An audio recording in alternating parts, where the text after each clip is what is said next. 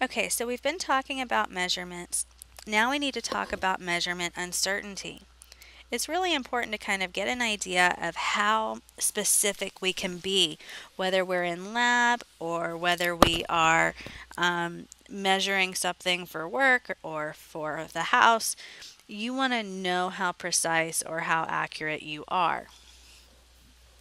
So for this unit, we're going to talk about converting units from regular notation to scientific notation. You really need to have your calculator for this. You have got to be able to do this and practice on the same device you are going to use on your exam. We're going to talk about performing calculations to the correct number of sig figs. Again, this is important for lab.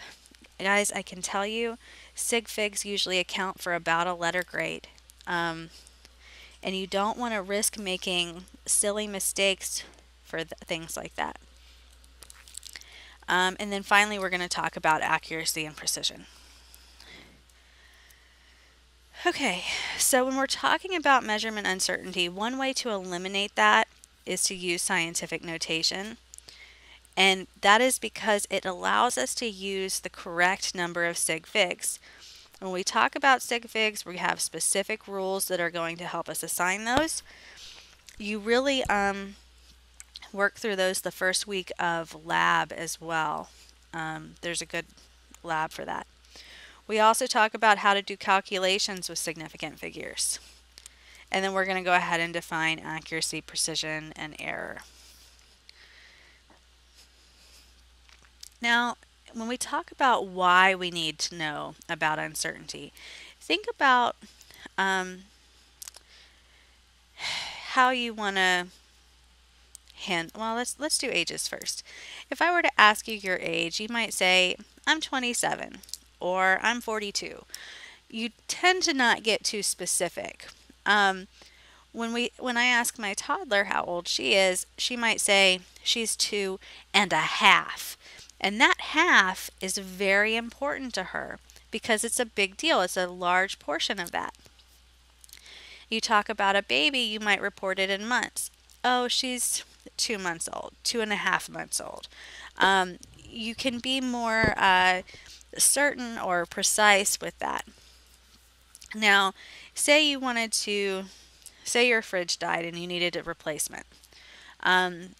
You might take a tape measure and be like, oh, it's about 30 inches. I have no idea how large a standard fridge is, but something like that. You go to the store and you're like, oh, well, should I look for something that's between 25 and 35? Probably not. It would really stink if you spent a couple $1,000s on a fridge, come home and it doesn't fit. You want to know how accurate you are.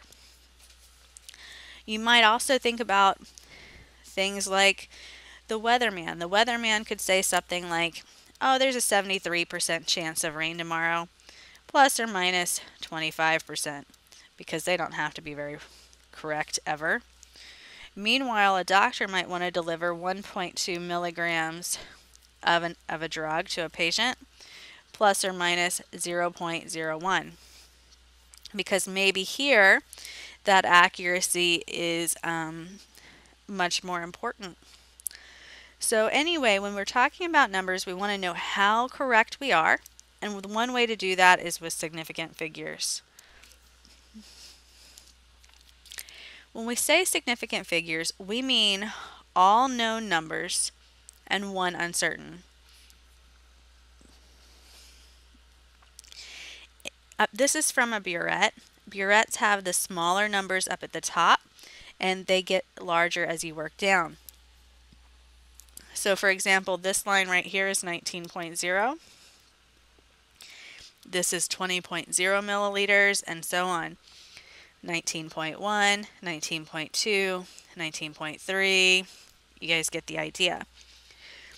In lab, when you are reading a volume, you want to do it from the bottom of the meniscus, which seems to be right there.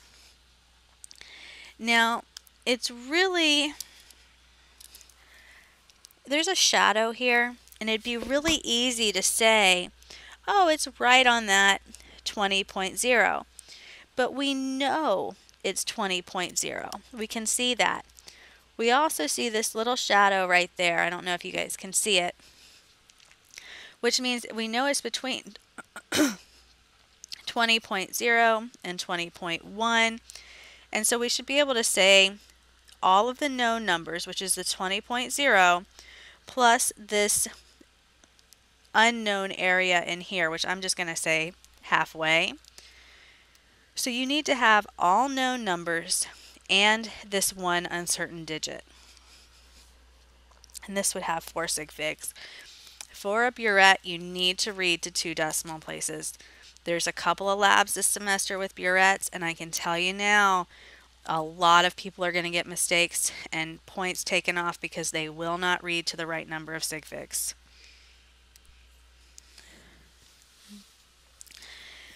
For significant figures, there are 4 to 5 rules. The first is all non-zero numbers are significant.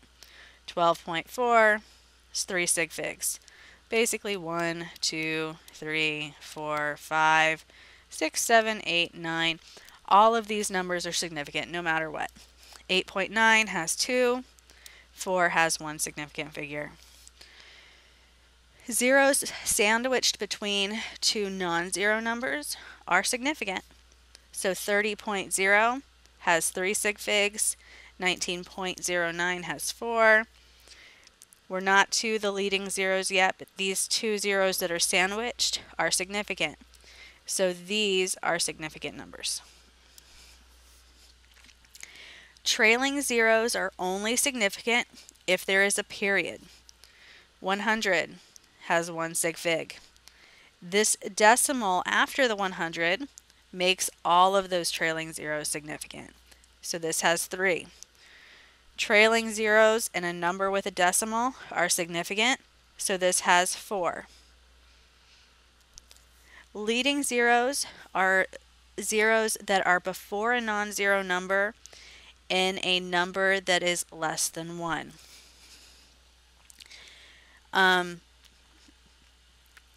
These are never significant. They are placeholders. 0.02 has 1 sig fig. 0.89 has 2. Leading zeros are not significant. Sandwiched zeros are. So this has 4 sig figs.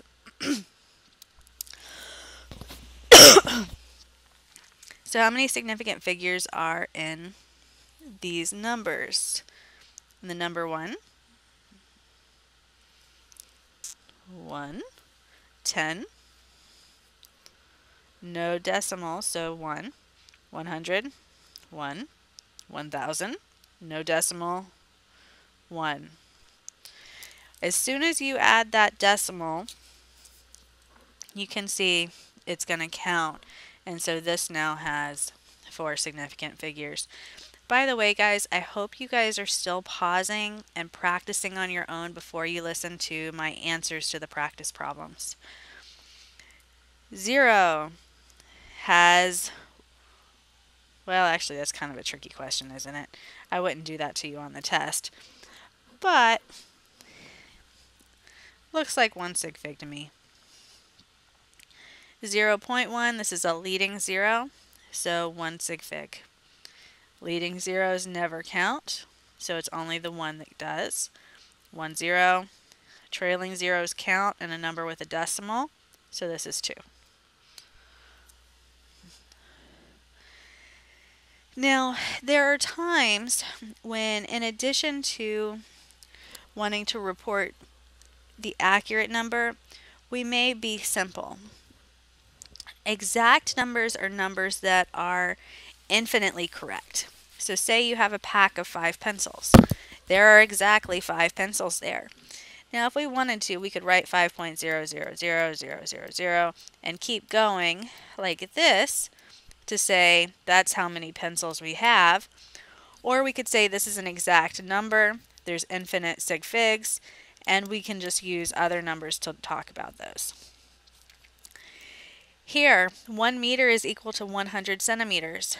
There is exactly 100 centimeters on a meter stick, so this contains an infinite number of sig figs.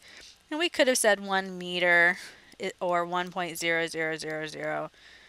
like this meter is equal to 100 point like this.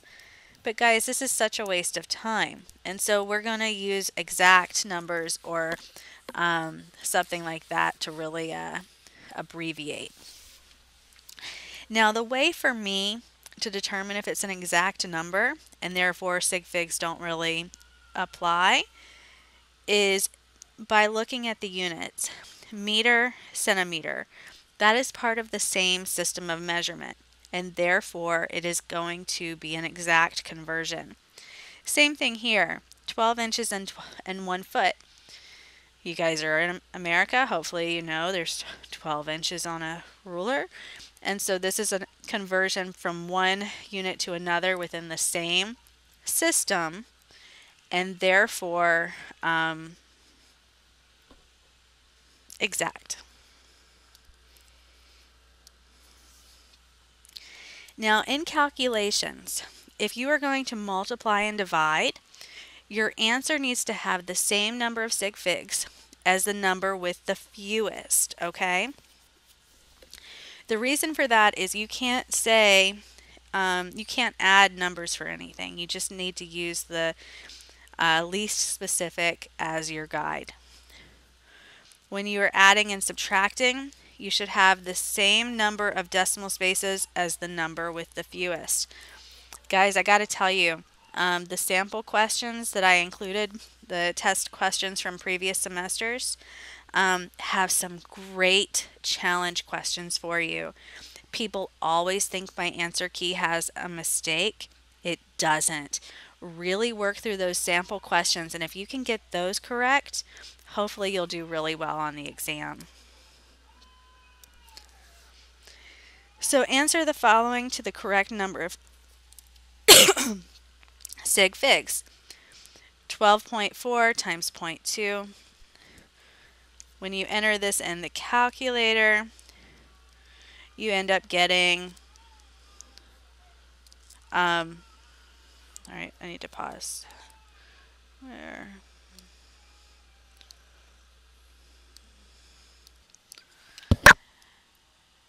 Okay, guys, hopefully you have paused and tried these so that we can work through them together.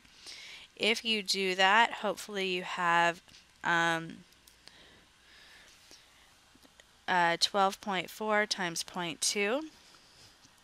You end up getting something like 2.48 from the calculator. Now, 12.4,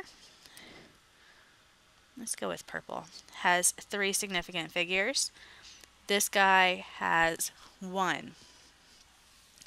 And so when you go to round this, you want to round to 1 significant figure. So we're going to round to this space. The 4 means this rounds down, so you end up getting a 2. If you have this question, oops, 31.4 plus 9.17. I can make that a little bit more even. Oops, that's not a 5. You end up getting 40.57. Now, this space doesn't have a spot here, and so we should be able to round that to this one space. The 7 makes it come up, so you get 40.6. 100 times 14, in your calculator you get 1400. We want 1 significant figure, so it's 1,000. 100 divided by 17, the calculator gives you some monstrosity like 5.88235229, blah blah blah. 17 has 2 sig figs, 100 has 1. So we are going to round this to this spot. 8 makes it come up, so you have a 6. If it is 0.49, you round down. 0.50, you round up.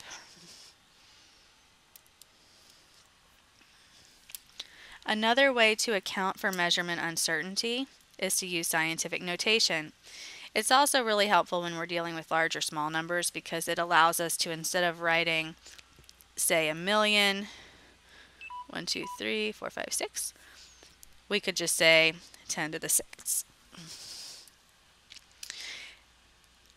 Generally, scientific notation is going to contain a coefficient. This coefficient has one number to the left of a decimal. And then you have a power of 10. All numbers are in the coefficient are significant. So for example, 1.42 times 10 to the 2 meters, it's the same as saying 142 meters. 3.0 times 10 to the 8th meters per second is the same as saying 30 million meters per second. It's just that here we can distinguish that there's 2 sig figs. Here we have no idea. It only looks like 1. This 5.1 times 10 to the minus 4 grams is the same as 0.00051 grams. And we can distinguish the number of sig figs. So again, pause and try to convert the following to scientific notation.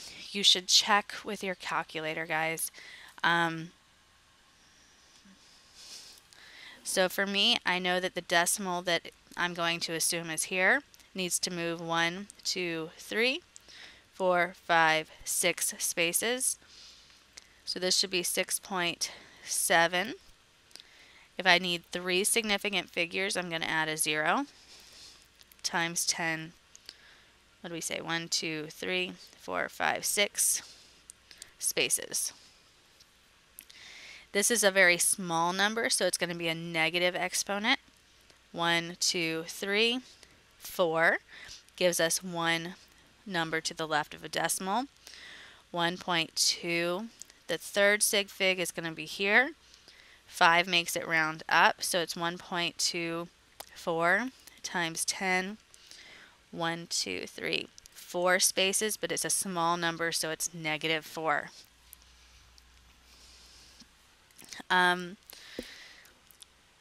This would be 6.0.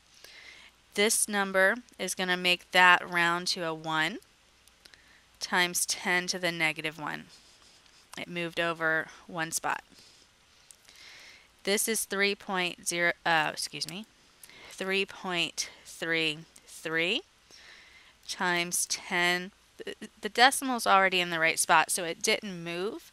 The fact that it moved 0 spaces means it's going to be 10 to the 0.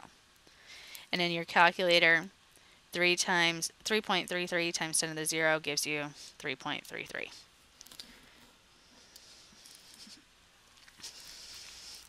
Make sure you are comfortable with scientific notation before you get to the exam.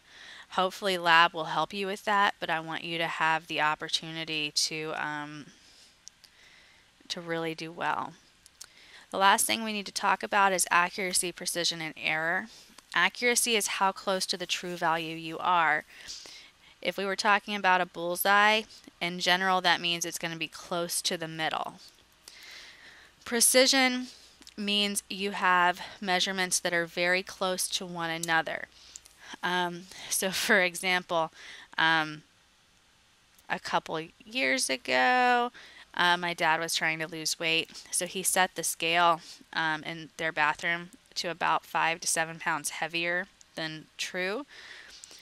So you can imagine my mom the following morning got on multiple times trying to determine if that weight was accurate. And what was happening is she was getting numbers that were something like this, very close together, but definitely not accurate because of the that setting that my dad did. So anyway, accuracy and precision may overlap. If they did, it would be very close measurements together in the middle like that, or they may be accurate but not precise, precise but not accurate, or both. In addition, we can talk about the error. Error is the difference between the true value and the measured value. You could have scales that read too high. The gas gauge might not be calibrated. One of the cars I had in high school would run out at half a tank. And so, yeah, that was frustrating. The idea being the fact that this wasn't calibrated caused an error in reading. You could also have something simple. In lab, you could measure out the amount of water or acid you need in a graduated cylinder, and then when you're delivering it to your beaker, you might spill it. That would be a source of error. And one of the things you're going to do this semester is learn to really evaluate where that error comes from. More important, we want to consider the percent error. You know, we talk about the age of a fossil. An error of, say, I don't know, 50 years might not matter. On the other hand, you try to distinguish the age of your grandma. 50 years might be a big deal to her. So you want to talk about the percent error. The way we do that is the percent error is the accepted value minus the measured value over the accepted times 100. You could also say theoretical and experimental.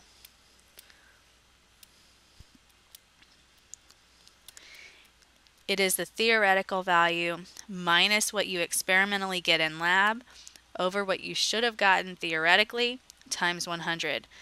Notice that this is an absolute value. We don't care if it's too high or too low, only how far off it is.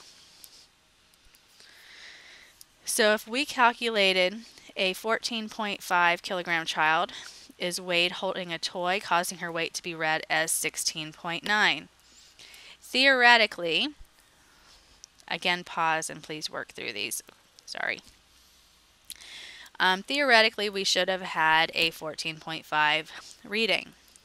So if we have theoretical minus experimental over theoretical times 100,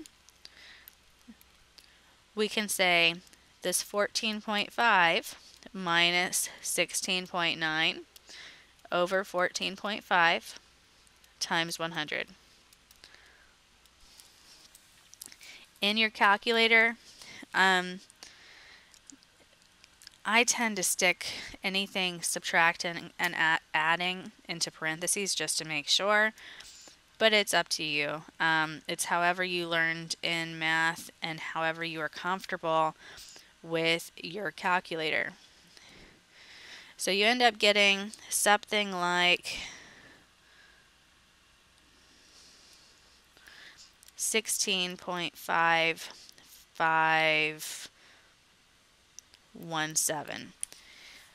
Sig figs, this guy has 3, this guy has 3. 100 just changes it to a percent, so it doesn't matter. So we're going to round this to 16.6%. So it's 16.6% error. Hopefully that gives you a good idea of what this will look like. That concludes this section.